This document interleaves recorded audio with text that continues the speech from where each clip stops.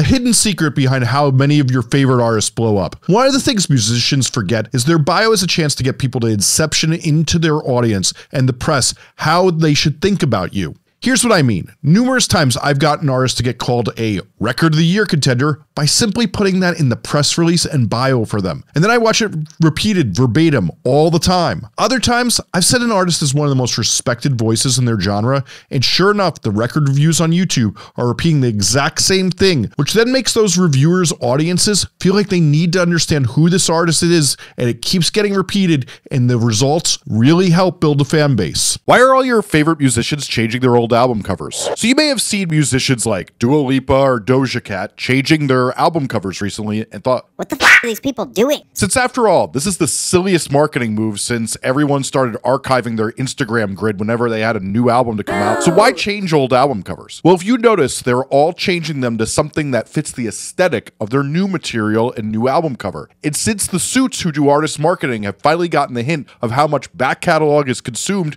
and that it can drive your new catalog, since nothing promotes new songs like old songs and vice versa, they know if they change this cover art and a listener wonders if their mind is playing tricks on them as to whether the cover was changed or not, they'll go to the artist's page and they'll see the new material the artist has and then drive up streams on the new single from those people who are most likely to rinse a new song, their biggest fans. Hiring a music writer to write your bio or Spotify playlist pitch is one of the best hacks to get fans and connections fast. Not only can you get a music writer who covers your favorite artists to have to get to know you and your music and also put a polish on your story and get to know what's good about you, but no one is better at weaving a story when there's little there than a music writer. It's basically in their job description, but there's another benefit to doing this that's even bigger. These writers are hanging out with labels and managers and making playlists for other influential people who like your type of music and showing them what to listen to. And if they like you, well, you're about to get heard by a lot of people who could set you up for success. So look for a writer who covers the smaller bands in your genre to write your next bio. And support the musicians they feel the closest bonds to. One of the things I think some DIY musicians miss out on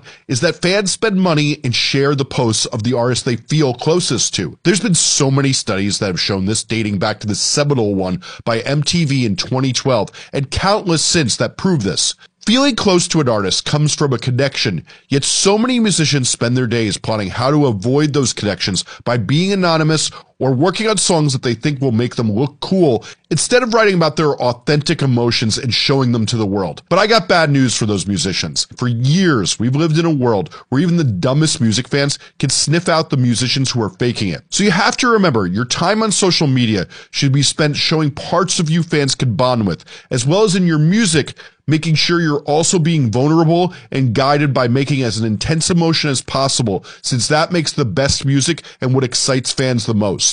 Many of you can't get your TikTok, Reels, or Shorts past a couple hundred views, but here's how to fix that. Stop using big, crowded, broad hashtags. You want micro-genre and niche hashtags. Instead of emo, you want things like elder emo or Midwest emo. For the love of God, don't use hashtag musician or FYP. The reason the big TikTokers could get away with that or not using hashtags is the algorithm understands who to show them to, but they don't know what to do with you, which is why you have no views. Next, unfollow your friends who aren't musicians similar to you and follow them from a personal account, and only follow musicians in your community. Now comment, like, and bookmark their TikToks that you really like, and if you don't know how to find those musicians you're similar to, you should watch this video I made on how to find them here. But one last thing, you should also duet, stitch, or repost the artists that are similar to you and that you're friends with, and after that, things should start going better for you. If you're having trouble growing on here, this is a nice trick. Right before you make a post, go through all your recent videos and reply back to any comment or like them. That way, when you put up your next video, if the user has recently interacted with you, well, they're way more likely to get you in their feed with your new post and keep building a relationship with you. I'm going to tell you why some short form videos do better on one platform rather than another. So I've done a lot of experimenting with short form over the years, and there's a few reasons. The first is easy. Comments, replies, stitches, views, and shares are all weighted differently on each platform and will determine how much the video is spread. But truly one of the more interesting phenomenons I see over and over again is these platforms all judge you by an initial response. So sometimes reposting the video later on really does get a better response. As well, each algorithm has different data about who to recommend you to, which is why the artists you interact with, tag, and make connections with on each one of these platforms matters greatly in getting you recommended. I'm consistently shocked how many musicians complain when they have quick viral moments or their song gets a lot of streams, but then no one follows them on Instagram Instagram or whatever social media. But what most of these musicians have in common is they either don't have many other songs out that people rinse, or they haven't made a music video. The reason music videos are important is they build relationships with audiences that get them curious to know more about you. And you know who gets followed on YouTube, Instagram, and TikTok? People who've generated curiosity fans want to know more about and build a relationship with. And music videos are the ultimate way to do that. POV TikToks are really driving songs into the TikTok algorithm lately, but there's a trick to make them really effective. As I've told you, the best way to get people to stream your songs is to tell them the emotion they would feel if they listen to your song. So if it's an EDM banger, make a POV showing the club getting wild. If it's a sad ballad, show someone bawling their eyes out. You can make numerous POV videos for the hook of your song, reiterating the emotions it'll make the audience feel if they hit play on it, and it will get them to jump to Spotify or YouTube and stream the song to hear the full thing if you show them an emotion that they'd rather feel. YouTube is blowing up music videos that have shorts attached to them right now, and you should really take advantage of this. If you missed it, YouTube just started a music shorts chart, and I keep seeing the artists that are pushing their videos with shorts are getting tons of algorithmic love. And so many musicians don't realize you can link your full-length video from the short so fans can click on it easily in YouTube Studio and blow up your full-length music video that way. Musicians always ask me, why do artists still sign to record labels? And as someone who works with a lot of artists on labels, the answer is one I don't see all the TikTokers on here mentioning. It's actually the label's contacts list. The fact is, major labels have things like brand relations departments where they're teaming with brands to do deals across a few of their artists, which is often big money and makes a huge difference in the artist's life. Then there's things like when you're doing well and you want your shirt in Hot Topic, let's say. Getting the buyer for Hot Topic's number and an intro from the label where their buyer is actually going to take your call often comes from that label. And those are some of the hardest hurdles to get over on your own, even when you have momentum. So many of you are wondering why your TikToks or shorts aren't hitting. And what so many of you miss is that it's way more compelling to say why you did something that's happening in your video, since a lot of the time, well, the what is pretty obvious, and you're not adding much context, or even sometimes embarrassing yourself by saying you wrote the song of the summer. But if the why is vulnerable or relatable, you open up a bonding moment with the viewer that makes them way more likely to enjoy your song. So popping a sentence or two of why on top of a lip sync video or something else can be what helps make your video pop off. Musicians are always getting it wrong with the different platforms they use are for. TikTok, Spotify, and YouTube are your best discovery channels where new people will hear you, and you should concentrate on them for that. Spotify is where they consume musicians the most by an overwhelming amount, but if fans stream you on YouTube while watching music and lyric videos, they build deeper relationships with you and get them to be more curious and feel closer with you. Whereas Instagram is where fans go to investigate what an artist's about, and then if that artist passes the test, they follow them to stay up to date with them. Whereas Twitter is a decent place to update fans, but it's a great place to socialize with other artists and people in the business you want to build relationships with. And Facebook is, of course, totally useless unless your fans are Gen Xers or boomers. Voice messages on Instagram are low-key one of the most underutilized cheat codes for musicians. If a fan shares a story that's kind of corny, you don't want to share to your audience, thanking them with a voice message encourages them to keep sharing your music, but without having your followers see the cringe. They are also great to show your personality and give fans something to brag to friends about and spread the word about you. Doing tiny little things that leave an impression on fans is how you get the word spread about you, and these are perfect. Most musicians know that releasing music on Friday is a fool's game because you compete with all the biggest artists dropping music, and so many people are busy trying to get enough work done to not work through the weekend or meet deadlines. So what is the best day to release music? I really like Tuesday and Wednesday, since Mondays, everyone is busy from the flood of emails over the weekend or tired and grumpy. Thursday and Friday are so close to the weekend, and since less people are on the internet on the weekend, 1 to 2 days after releasing your song, you start to lose momentum. So many of you are deathly afraid of A&Rs and managers changing, but I gotta tell you, I deal with A&R every day and have for 2 decades, and 90% of them, you'll be lucky if you get an opinion on the shade of pink of an album cover, never mind a comment on your song. The fact is, so many of you think about an evil monster ruling over your career when it hasn't even happened yet, when these A&R are a straw man at best who barely comment on things and just let you do what you want to do while they focus on other things, like partying. So what I'm trying to say here is 2 things, though. Is it maybe better to get in the water before you judge if it's filled with a shark or not? And 2, no one's going to save you if you're not doing your own artist development. A lot of these people no longer know how to develop artists, so you got to be learning how to do that yourself.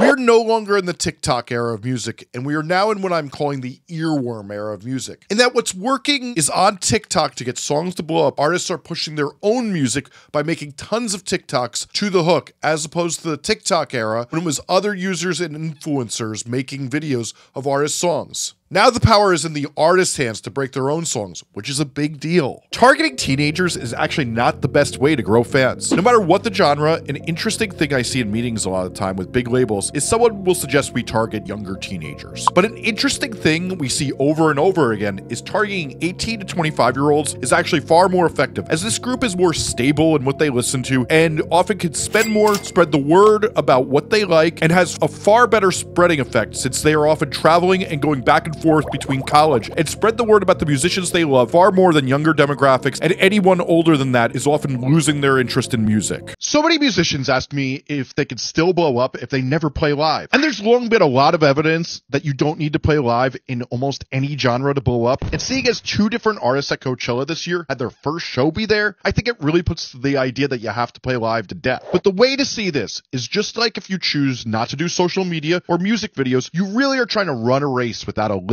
And while there's plenty of people who learn to compensate and do an amazing physical thing without a limb, they need to strengthen their other limbs to compensate for this. So the real question is what are you going to do on social media or with your songs to compensate for not playing live? Here's something controversial I truly believe. Musicians don't need to read their analytics. So I literally get paid by big labels, management companies, and corporations to read analytics and draw conclusions from them. But here's the thing, you, a musician, don't need to read them. Music is a musician's dream, and what's most important is getting up and doing the work each day to grow and honoring your dream. But so often when you all read your analytics, you get depressed and stop doing the work because of some weird metric you imagined you should have hit by now. Even worse, musicians don't get that it often takes 2 to 6 songs of consistent work to really see any big gains and set realistic goals of how fast their song will catch on. Since I constantly see when a musician blows up on, let's say, song 5, that song 1 was actually good, but it got no traction, and then it gets even bigger than song 5 when they're not promoting it. It's not that the song wasn't good then, it's that they kept being consistent doing the work